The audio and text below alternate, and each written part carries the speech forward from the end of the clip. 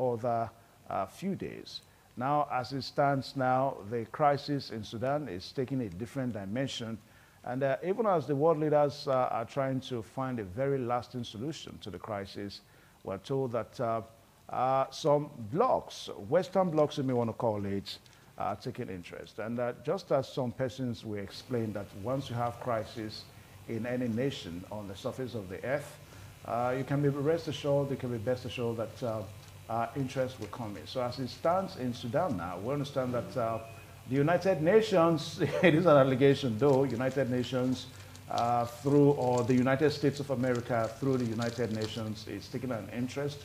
And also we understand that Russia is also taking an interest. So these are the two things that we're going to be considering today on the program, Africa Discourse. Let's look at the external influence factor. Now, if this comes to bear, can we ever have an end to the crisis in Sudan?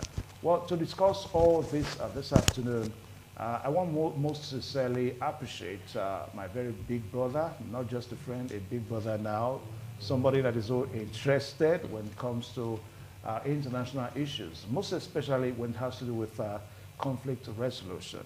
Please join me to welcome, if you like, you call him comrade, if you like, you call him Mr. Now, Nowita Egbutako, a foremost and of course a very renowned international conflict resolution expert. So you're welcome to the program. It's a pleasure. Good afternoon, viewers. I know it took you very, very time to come here, so I mostly appreciate your effort this afternoon. You're welcome. Thank you so much. Thank you. All right, so just like what we said, that the crisis in Sudan is ongoing and it's escalating into different dimensions now. We're beginning to see external influence into the insurrection. Yes. Now, if we have this situation, are we seeing any end in light, very soon in the crisis in Sudan? I took a deep breath. There's no respite in sight. Sadly, for Sudan, sadly for the helpless, hapless citizens of Sudan, those who want genuine democracy, those who want genuine progress for their country, sadly for them, that's bad news. I don't see any respite coming easily. Why I say that is that the war in Sudan is a prosy war. Use the word prosy. Prosy in the sense that there are a lot of interests, going by what you said in your introductory, this thing, that there are a lot of external factors responsible for the conflict in Sudan, and quite unfortunately, the two warring factions, General Boham and Dagalo, General Dagalo now. And the other, both of them are not patriots. They are not, after the soul and progress of Sudan. They are not. They are after their own parochial interests. And why am I saying it? Because of their antecedents. Sadly for Sudan, there was one General Omar Pasha, who brought insanity. I use the word insanity. General Pasha brought insanity into Sudan. He ruled for almost 30 years, a ruthless, malevolent military ruler. Bashar was there for several years, and a lot of humanitarian crisis under his rule. He was so brutal, he was so malicious, he was so anti-people that international forces had to ensure his ouster. And how was Bashar removed? Bashar was removed using these two guys, the current actors. Dagalo and Farah. Dagalo. Yeah. They were Bashar's boys, so to say. They were his boys. Because while Bashar was there for several years, he brought a policy of disengagement of military forces. He has a way of separating them from each other, kind of rule and divide and rule, so that no one single military unit was stronger than the other. It was a process that he put in place to prolong his stay in power. So at the end of the day, the Western powers who are interested in removing Abacha had to use these two guys. They were used. And those people ensure they came together and Bashar was overthrown. Okay. As we speak, Bashar is in prison, and he's not only in prison, he has influence even from prison. And there has been cases, investigations have shown that he's even support one of the actors, principal actors. So the war in Sudan is no respite in sight. A lot of things involved. Maybe as we go, I will explain them. Okay. A lot of things involved. Now, but before we start looking at a whole lot that is involved in the crisis in Sudan now. General Dagalo now, who was brought in to oversee the rapid response forces. He was brought in by his superior, by his Oga, so to say, General Farhan. Farhan now. Now, should we want to say here that maybe General Farhan made the biggest mistake of his being the head of state in Sudan? He didn't do any mistake, because the General Abdel Fattah Burhan needed the services of the General Dagalo to overthrow Mohamed Abacha. And when he overthrew him, they had alliance, they had agreement. And one of the agreements is that the militia forces that are with Dagalo will be integrated into the Sudanese armed forces. And that was the major problem that caused this crisis. Burhan refused, reneged on the promise given to Dagalo, the promise of integrating those military militias into the Sudan armed forces. He reneged. In the process of reneging, that was when Dagalo now said, okay, I want to fight for power. I want to ensure I get #1 seat. It's a supremacy battle between those two men. So that's what I said earlier, that these characters are not interested in the future of Sudan. Yeah, but when you say so, Abdel Fattah Burhan now is of the opinion that the Sudanese government should be returned back to popular rule, democratic rule and all that, within the next 2 years, so to say. Why General Dagalo is saying that no, that 2 years is too short of a time, but it has to be within the next 10 years. Now, one thing that is basic to these two generals is that they understand and they appreciate the fact that Sudan as a nation has to be returned back to civilian rule. So if we say all this, can we still say that they probably don't have the interests of the Sudanese at heart? They don't have the prosperity, political prosperity, economic prosperity, social prosperity of Sudan. They don't have in mind. Because give it that background. We have those years on them. These people, these guys are bloody people. Their hands are soiled with blood. They are not patriots. I said it earlier. So the struggle is a supremacy struggle, power struggle. And, okay, why, since Burhan has been at the helm of affairs, why has he not instituted a program of return to civilian rule? I'm asking you, why has he not done that? All these few years he has been in power. What is presenting General Abdel Fattah Burhan from conceptualizing or putting in motion a civilian program? He has not done that. In other words, why now? Why now? Why is he saying that now? So he's and this external factor, external forces. In fact, as I speak, the United States is is not too comfortable with Abdel Fattah Burhan, because the promise was this: after the overthrow of Omar Abacha, you should agree that they should start a return to civilian rule, because Abacha was very dictatorial. His reign was so draconian. In fact, International Court of Justice was even looking for him at the time. So immediately after his outside, just of Abacha, it was the position of the United States that let's start a civilian rule after all the bloody years and But General Fattah Burhan has been slow. He has not displayed vision. He has not displayed mission to return the country to civilian rule. And you don't blame alone. There are forces. That's what I said it's a plosive war. Egypt is close by. Chad is close by. And remember, the country is in the Horn of Africa. It is both Sudan and Egypt that control the Nile. The international power, they flow through the line. The Nile is a power economic interest. Apart from the gold that is in Sudan, that Nile, that strait, that passage, the River Nile. The River Nile. Yeah. It's a powerful economic weapon because you cannot fly.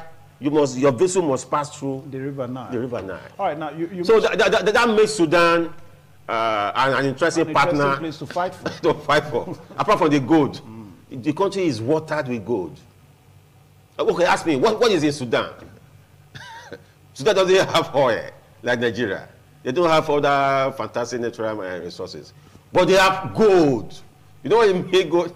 And that brings us to want to ask a question now, because a while ago you said that the United States seems not to have been too... No, they've been saying it that after time, Bahrain have been slow. Yeah, but I think recent revelation now suggests that through the United Nations now, that they are willing to support Abdel Fattah Barhan so that he can institute a civilian rule in Sudan. But again, we have the factor of the second in command now, the Dagalo, General Dagalo, yes. The leader of the rapid... He's said to be very rich in the exploration of gold. Yeah, that's why he's a bloody man. And his hands are full of blood. I also understand that, what's the name now, that Russia has an interest. that they're already supporting him. Yeah. Now, the question I want to ask here, now, do we see the possibility of maybe the crisis in Sudan is more or less like an extension of what is going on between Ukraine and Russia, bearing in mind that United Nations is on one side, and of course Russia is on one side. Can we see that way? Because from the Russian-Ukraine crisis? Yes, Russia is supporting Dagalo, and of course United Nations is also trying to support Abdel Fattah Barhan. What I see clearly at the international level, what they play, the chess they play, the chess that's being played at the international level is the chess of relevance. Each country wants to be relevant. Even as, Vladimir Putin is more or less regretting his venture into Ukraine. He's still spreading his tentacles. He still wants to have a bite in what is happening in Sudan. He's supporting Dagalo. Yeah. Okay. Who is arming these warring factions? Who gives ammunition? Who gives the ammunition? The same international players. It's a game of chess. Brutal, mindless chess playing. That doesn't have human feelings. They're not interested. It's just unfortunate that it's happening. Is it really just a fight for relevance or a fight for relevance and to grab from the economy? Yeah, resource control. It's resource control. I've not told you about the Nile. The Nile is like what River Niger is to Nigeria. The Nile. Sudan had the same, a chunk of the Nile. The Nile is at the boundary now. Yeah, boundary between Sudan and Egypt. Yeah. And Egypt, if you remember the Suez Canal crisis of 1967, when the then Egyptian president, Jamal Abdel Nasser, was around. So the first Suez crisis. What led to the crisis? Because of the Nile. The fight for... You remember those days in our history books, they say no Nile, no Egypt. From class 3 or thereabouts. I still remember. No Nile, no Egypt. The Nile is a crucial issue. So international players are in Sudan, not for the interest of the country, but parochial interest. So, and if there's going to be any respite, it's for the United States has a rude role to play. United States, because United States helped in the holster of Ahmed Bashar. So, United States has if United States want the crisis to end within some given period, it will go down. All right. So just for them to put their legs on the table, just like what Nikita Khrushchev did in the United Nations. 1964. Put your leg on the table to prove a point. International, you know, international force. Now, can the U.S. do that? Of course, the U.S. is not going to do that alone now. Can the United Nations do that now? Oh. Bearing in mind that the posture of Russia supporting Dagalo. With what is going on between Ukraine and Russia, do you think the United Nations has a capacity? You see, the issue of United Nations, the issue of Ukraine and United States, these countries, they are superpowers. United States is a superpower. Ukraine superpower. Russia is a superpower. So, and who controls the United Nations? U.S. United States. And the headquarters of Dumise is in New York, across the lagoon in New York. So why does it look as if each time we look at what is going on with the United Nations and the United States, when it refers to another country that seems to be a member of the security, you know, this whole thing comes from the Security Council. Now, why is it that there seems to always be this fear? What is going on? Which fear? Fear for what? The superpowers want to control the world.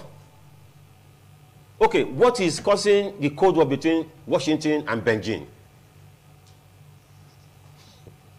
Is the manipulations to control the resources of the world, to extend their zone of influence in international politics. That is what is happening.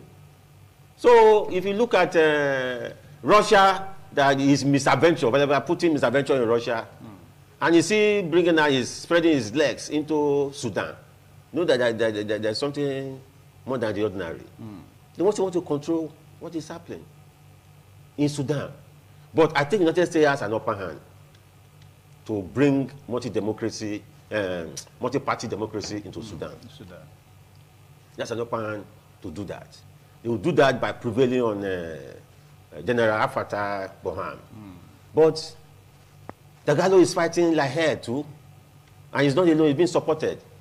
But I'm sure, if as I said, if the United States want to put his feet, mighty feet, those are the United States has put his feet down in Ukraine, peace will return to Sudan. Okay. All right, so let's begin to see more visuals now as it relates to the ongoing crisis in Sudan. We see that lives are being affected. Ceasefire have come and gone. The first ceasefire, the second ceasefire, and of course we have some nationals that are still being killed on a daily basis in Sudan. Now, how can this crisis be eventually brought to an end is what we're going to be looking at later on the program, in as much as we are still looking at the external influence factor. Because even before the war, the insurrection now, if you like now, before it started, some persons already envisaged that what will happen in Sudan soon is going to be a war of interest. And of course, that's already playing out now between General Abdel Fattah Burhan and also the man that is popularly known as General Dagalo. That's the head of Rapid Support Forces in Sudan. And so it's a fight of two titans, you may want to say, a fight between superior and the Oga and the boy now, if you want to say that. The Oga and the boys. So at the end of the day, who wins the fight is a very big question. All right, so we'll take a short pause now. So when we return back, we're going to be looking at best ways, how we can eventually make suggestions for Sudan so that they can end the crisis. We'll be right back.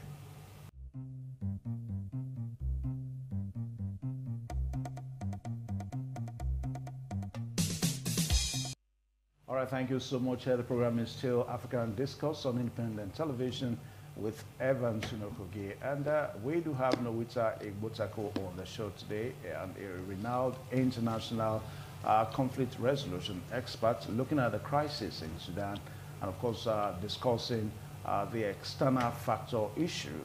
That seems to be a big problem in Sudan. So even if the two warring parties in Sudan decide to end the crisis, decide to end the insurrection. In other words, even if Abdel Fattah Burhan and General Dagalo decide to shed their sword, with the external interest also think along the line, bearing in mind what it stands to gain, and of course, what it stands to lose in Sudan. All right, so I will start that now with that question.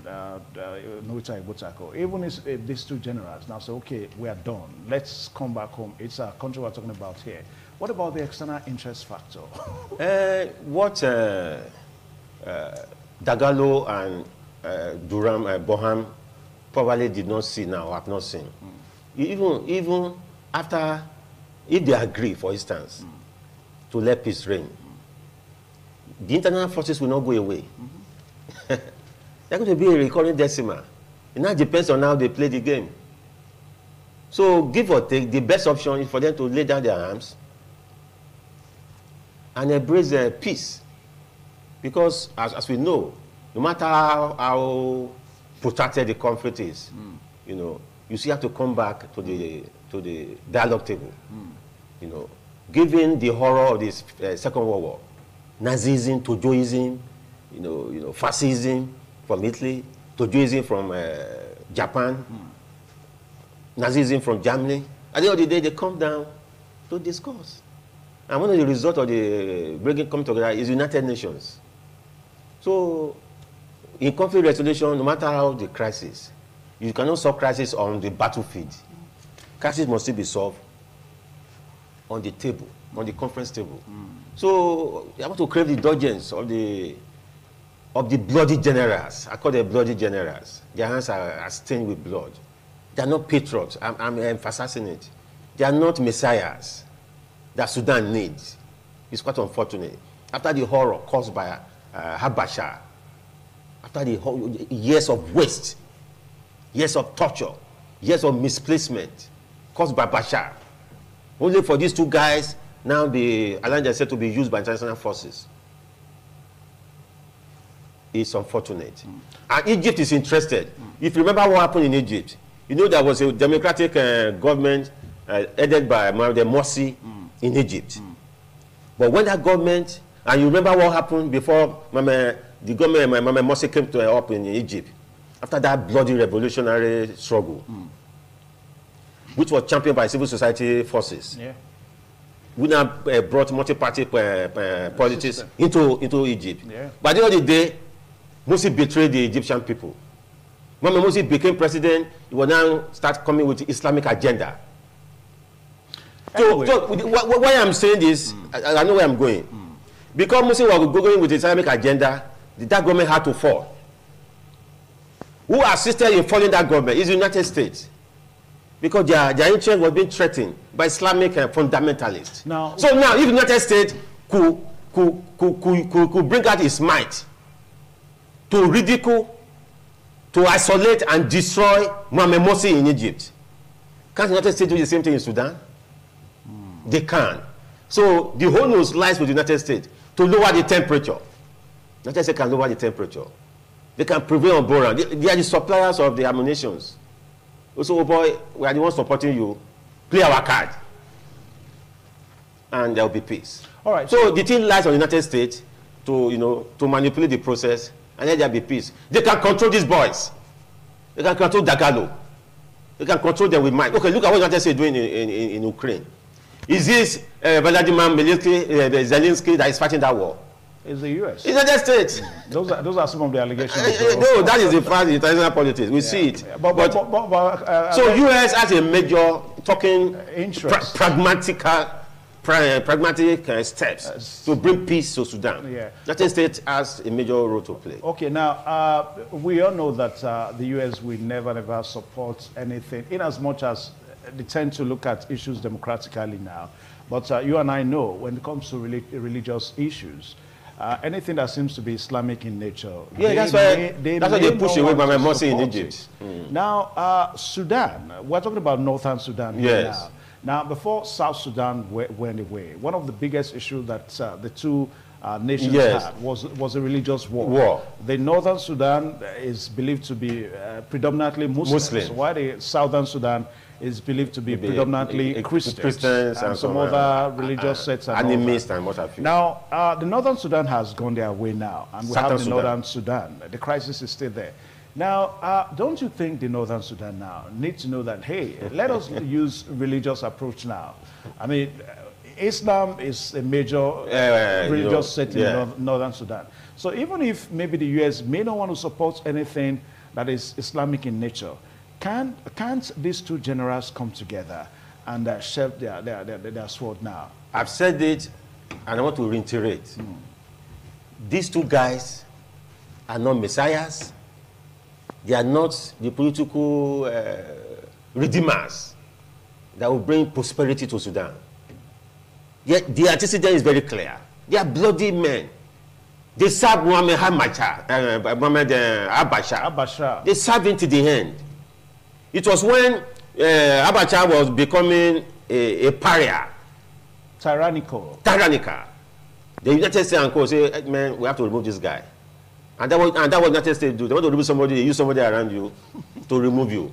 So they now say, oh boy, Dagalo, what are you doing there? You call them. They join forces and chase Abacha away. And that's why I say, United States is not too happy that General Bonham has not been able to return the country to multi-party democracy because of his own self-interest. Now, when you say multi-party democracy now, I think what General Bonham is actually trying to preach is that let Sudan have a democratic rule. Maybe even if it's a two-party system, for the fact that it's no more military in nature, let's take it up from there. I said it earlier that whether they continue with the nonsense, because it's nonsense. What Dagolo and the other guy is doing is nonsensical to the spirit of Africanhood. It gives the spirit of African prosperity. It gives African brotherhood. They are there for their parochial interests. And as I said, if eventually they let go peace and let peace be in Sudan, the international forces will not run away. They will not disappear. As long as there is a Nile there. It's an issue. River Nile. There's a portion to Sudan, there's a portion to Egypt.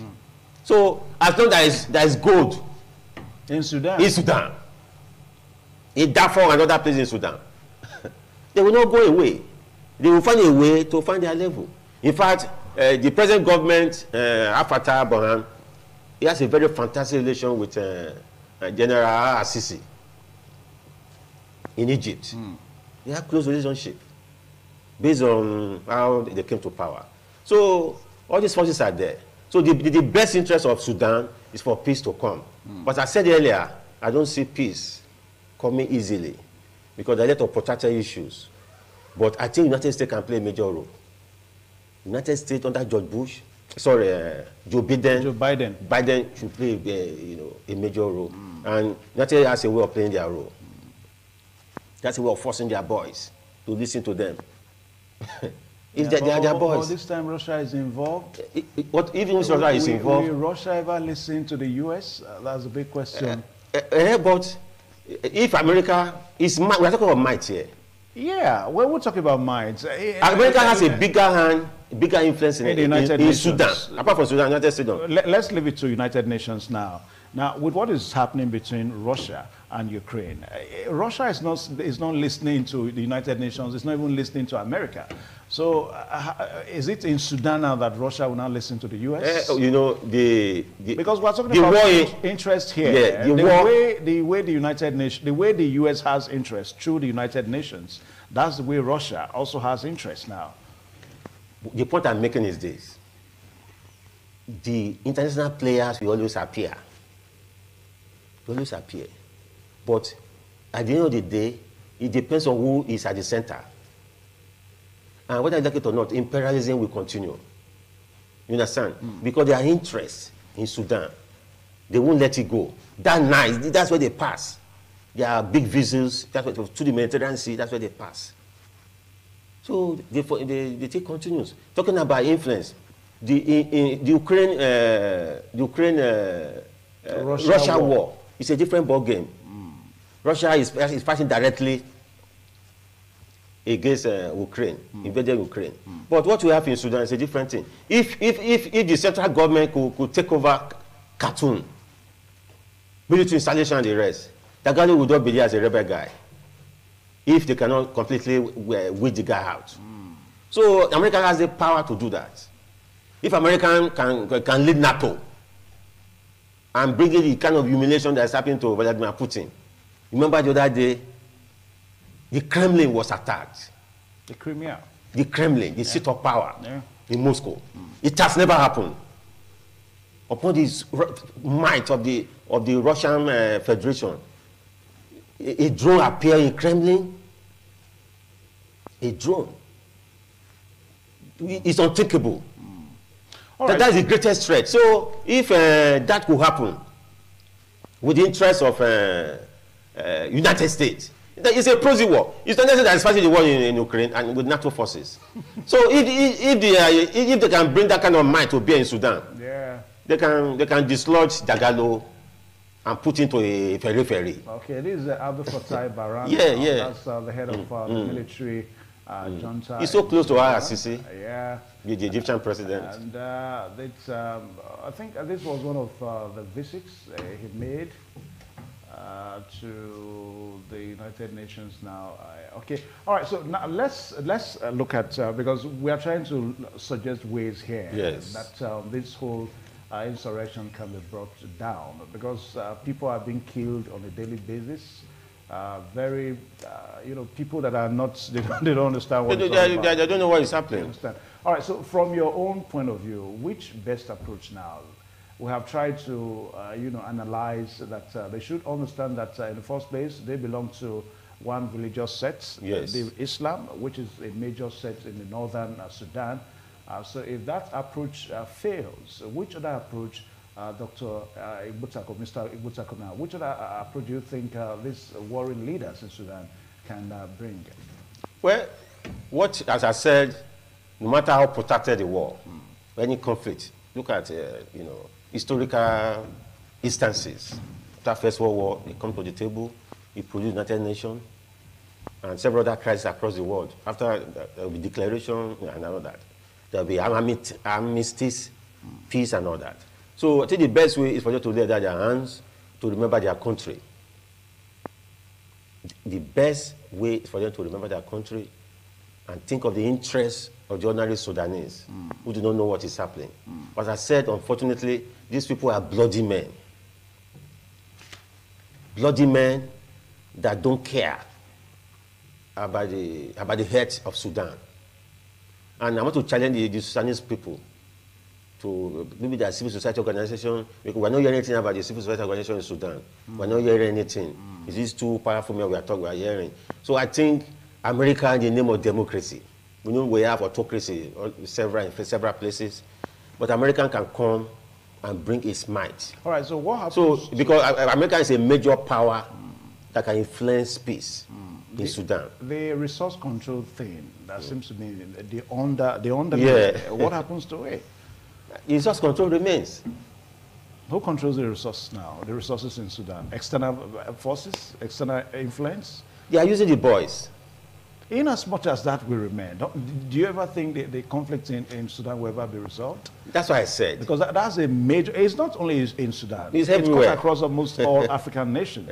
If you bring it down to Nigeria here, you and I understand what is going on, that there seems to be a Western interest, even in our natural resources. You take it down to the DRC, the Democratic Republic of Congo, is still an issue. It's an issue. You take it to Kenya, you take it to Senegal, it's still an issue there. So is there no approach? The only approach is multi-party democracy. If America, unfortunately, imperialism doesn't have human face. Imperialism is not a charitable organization.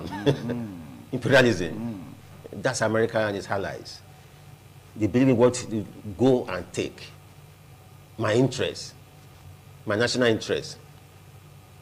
But the way out, if Sudan, if the international forces could allow Sudan to go multi-party democracy, for instance, other things will come to play.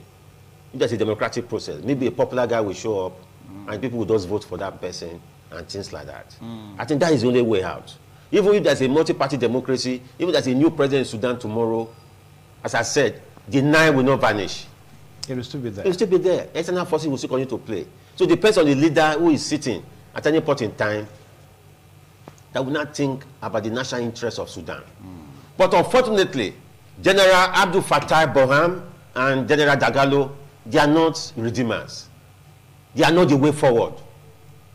But at least one thing United States can do for Sudan, put in place a kind of democracy, even allow General Burhan whatever, let him be a civilian president. But I think we also need to give it to General Burhan, whether we like it or not, the way he has been able to hold Sudan together since al-Bashir, was ousted and all that.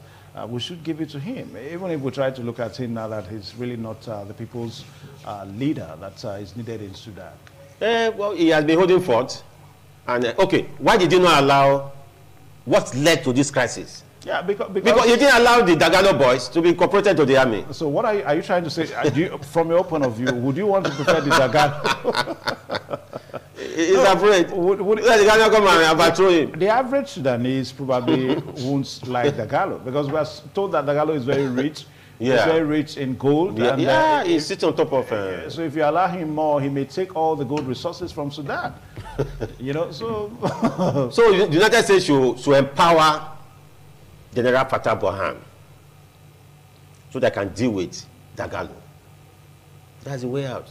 To flush Dagalo to the corner so that they can have a multi-party democracy. That is the way out in Sudan. That's my own perspective. Seeing the world becoming protracted.